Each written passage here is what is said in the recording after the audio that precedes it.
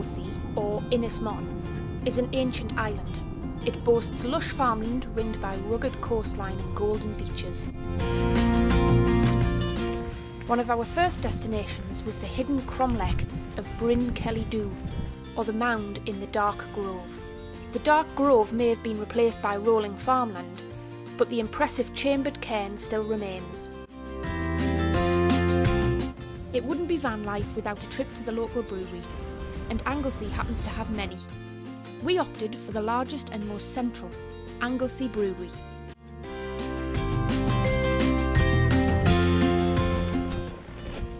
Porthwen, the White Bay, was our next stop.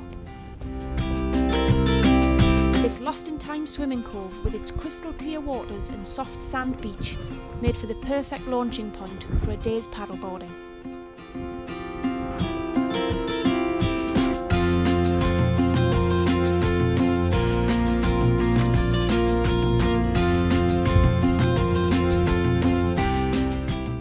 And of course, we had to stop for a crab sandwich lunch on the sun-warmed deck of the White Eagle pub.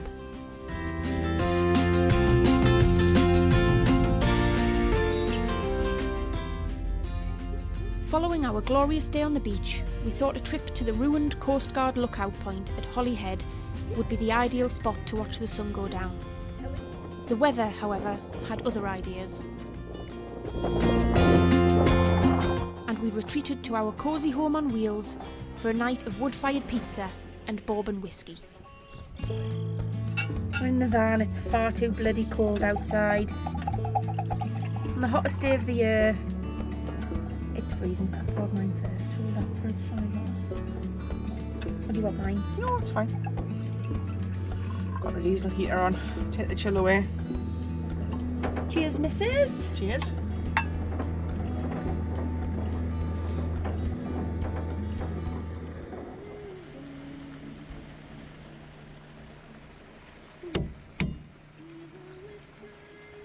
How are you doing? Alright. Just eating a brew in the rain. We woke the next day to the same dreary weather. After some hot coffee, we decided to visit the tiny E-Cut Mug Smokehouse, a hidden family-run smokery and goat farm, to buy some delicious kiln-smoked cheese.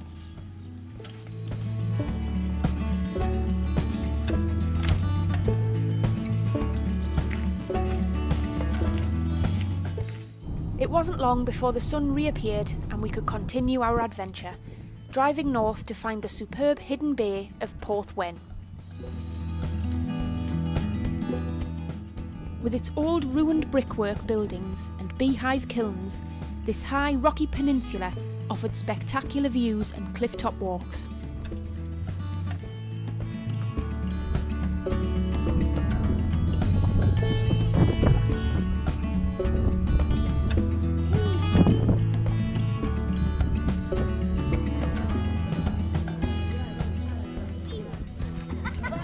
We stopped to sample some excellent local ales at the Ship Inn, a traditional seaside pub overlooking the charming Red Wharf Bay.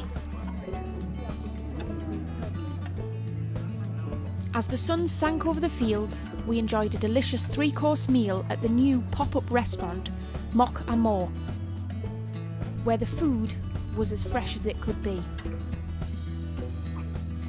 Our last day on the island meant we had to squeeze in one last adventure. We went in search of the lost ruins of Barron Hill. Hidden away in private land through a dense network of paths, this completely overgrown country mansion was as eerie as it was beautiful. This is madness. We're walking through some secret woods. I'm trying to find some sort of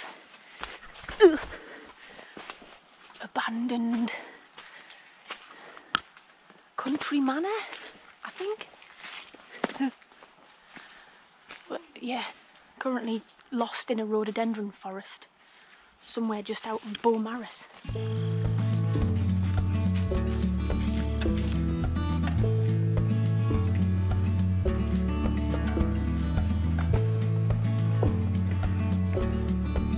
Wow. Was that their car?